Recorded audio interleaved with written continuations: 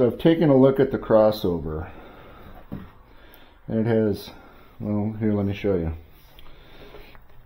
See if we can get this down here without pulling those wires out. And looks like I can. Although I think there's a little staple here I'm going to pull out to give myself a little more room.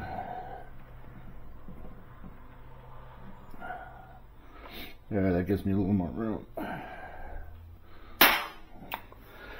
So what we have here is a reasonably complex network, but I only see 3 capacitors on it, so it's not, it's not one of these networks with 5, 6, 7 caps in it.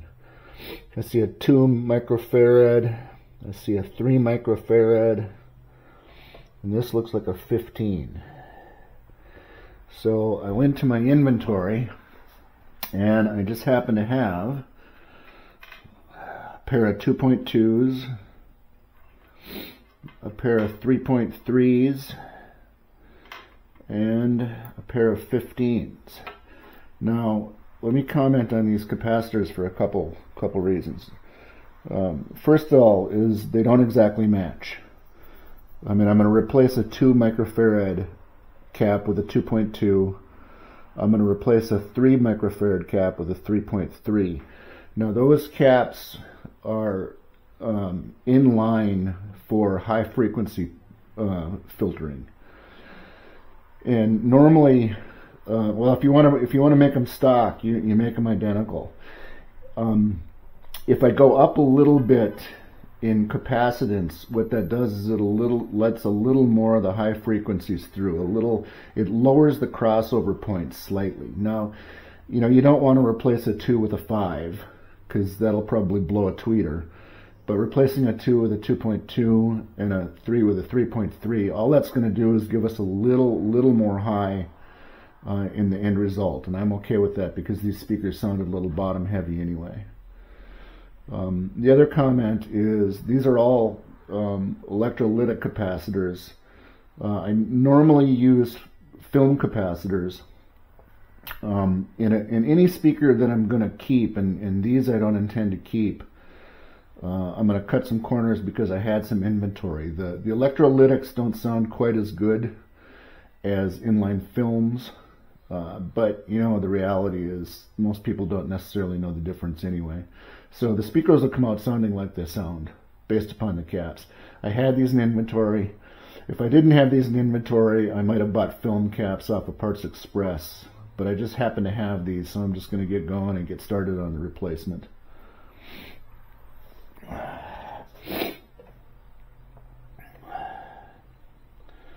So the first thing I like to do is like to break loose the capacitors with the glue. There's usually some glue on them.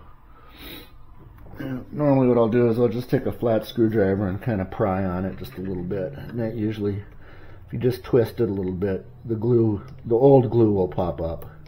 Typically. There we go. Here's a little pop.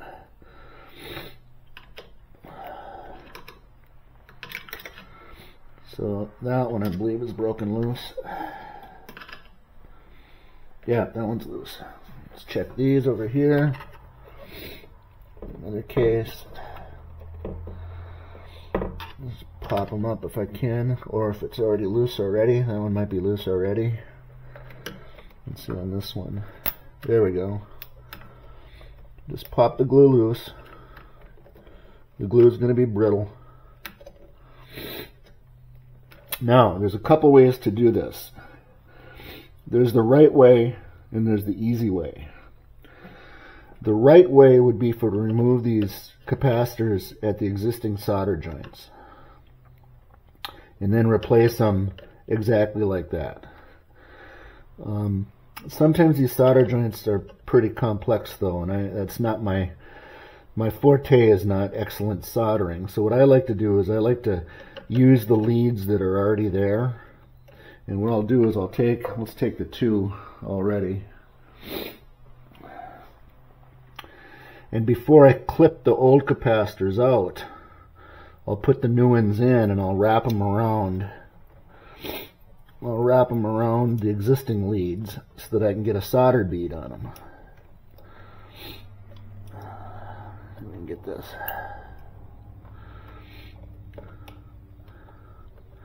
Kind of like so. And then the same thing over here. See if we can get that in there.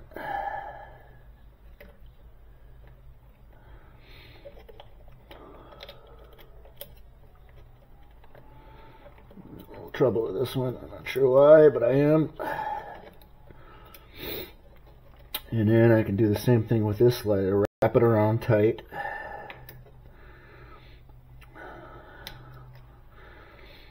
And then what I'll do is I'll put a solder bead here, and I'll put a solder bead there, and then I'll just clip the old cap out. Now, like I said, it's not necessarily the right way to do it, but it's certainly an effective way, and it's a lot easier than messing with some of these complex solder joints like this one here. Because once you loosen these things up, then, you know, they sometimes can be a little more complicated to get these solder joints back in place. So I'm just going to do like so. And I'm going to do the same with the other one, with the 3.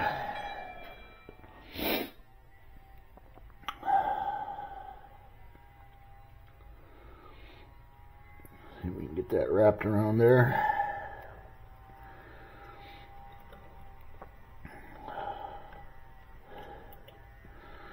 Like so, and the same thing over here. Spin that up like that.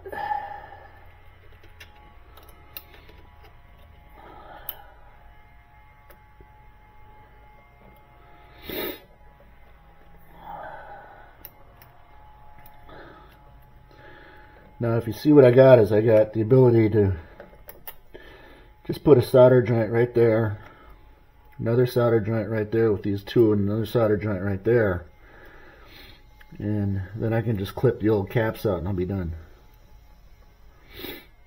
So let's see how good my soldering skills are today.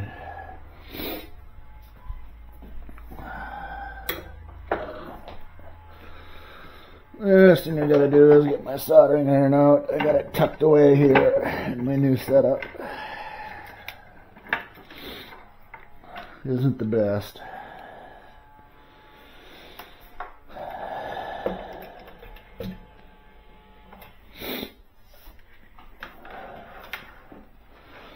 Maybe I don't even have enough cord here. Let me get an extension cord if I have one. That looks too big. Here we go. Give me a little extra cord to play with. This is a new bench for me. I just set this up. This is the first time I'm soldering on this new bench.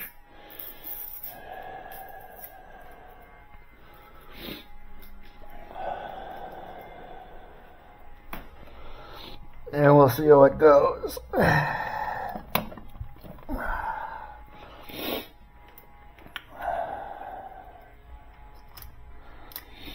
Okay.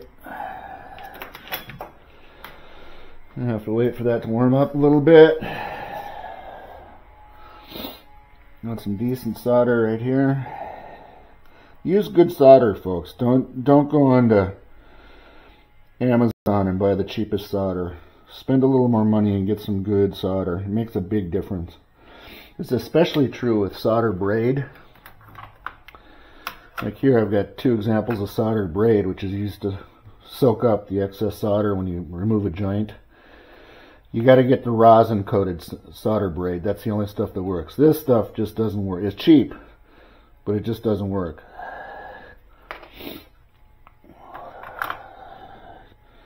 Let's just get this back on here.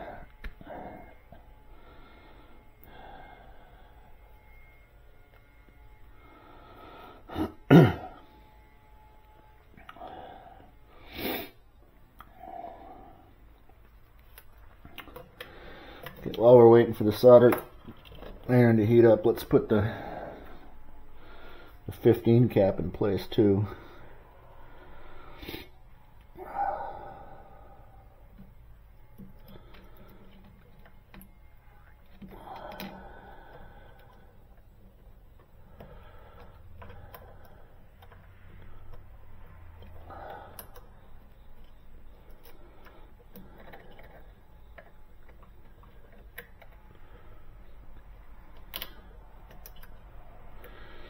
that wrapped right around there if I can.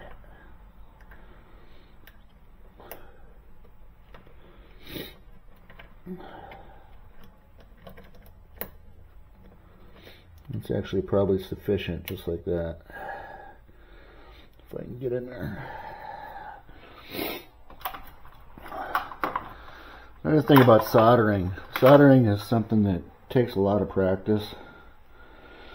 And after you do a lot of practice, one thing you learn that having a clean solder tip is really important. So they have things here called solder tip cleaner, tip tinner and tip cleaner, which I like to use before I start.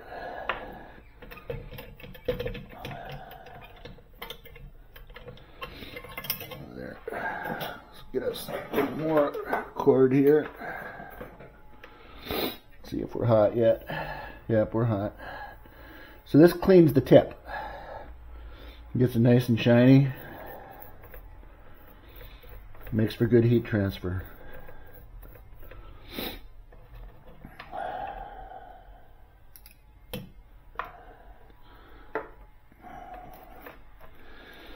Now let's see if I can get in and do one of these. It's going to be a little tricky. I like to tin the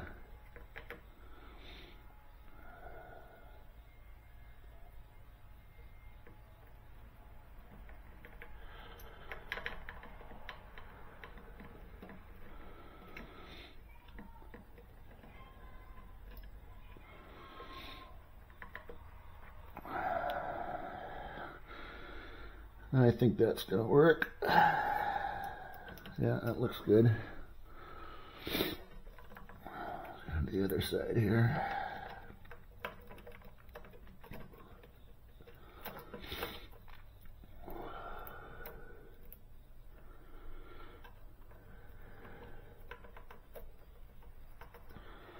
That looks good too. Keep your tip clean.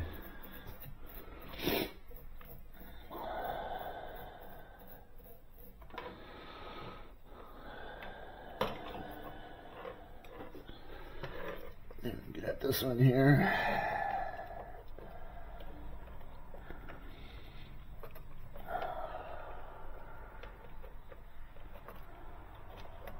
Soldering is not my forte.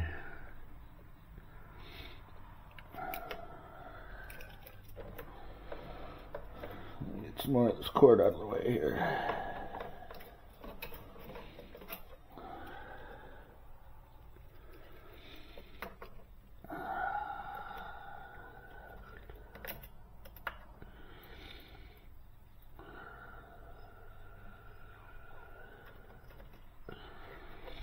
Get that one, yeah, got it. Put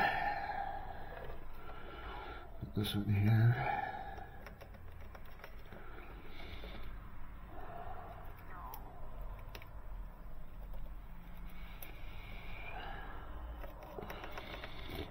I get older, my hands shake a little more. Makes it hard.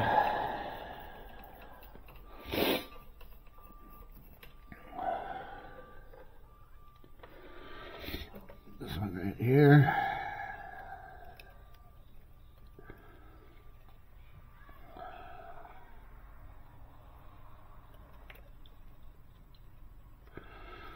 Oh, I didn't get that one. And again.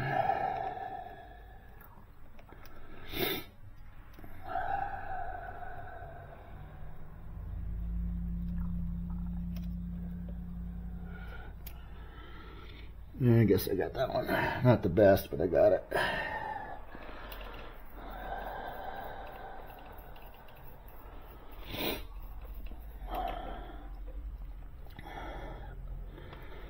And the last one here.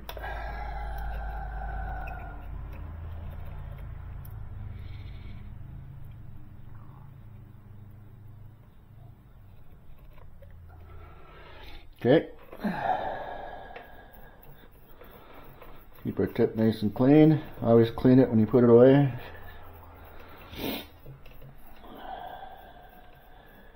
It's really important for good soldering to have a clean tip. You see how nice and shiny that is? That's where you get good heat transfer.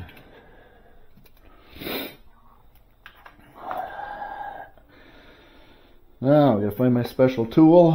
Where is my special tool? Right here are my nippers. These are very useful. You can pick them up at Northern Tool, anywhere. They got just their little tiny side cutters is all they are. And the trick here is to clip the old cap out without interfering with the new cap. Alright, we'll get that right there. There we go.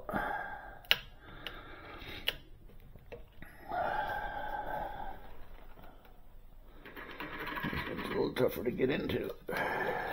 There we go. Now let's inspect our joints again. That looks good. That one's okay.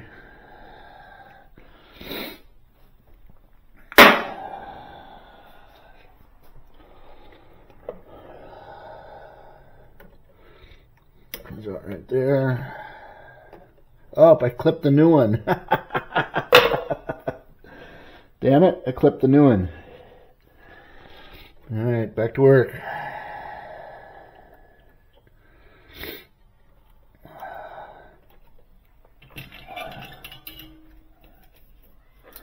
See, mistakes happen. Mistakes happen.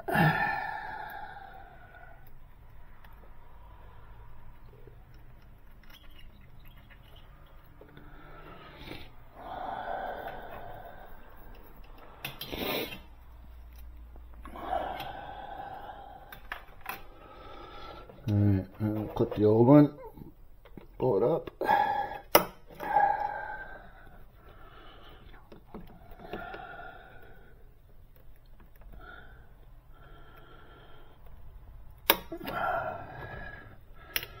A little bit of glue left on it.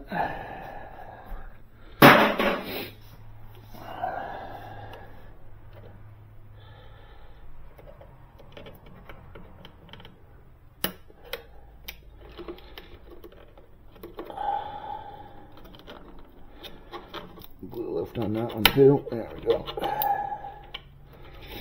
I'm just going to twist this one off if I can twist it off here. I can't. In there.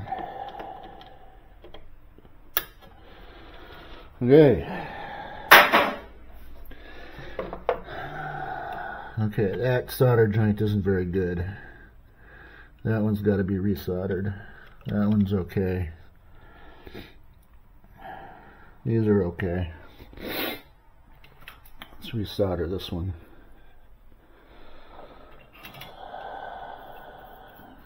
Clean our tip again.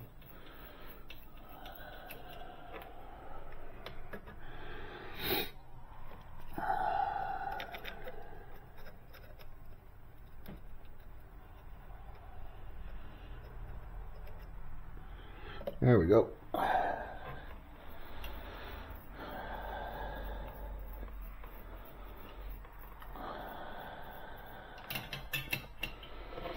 Now let's do a close inspection.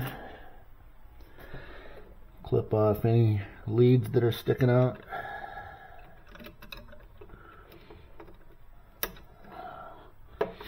Just to make it clean.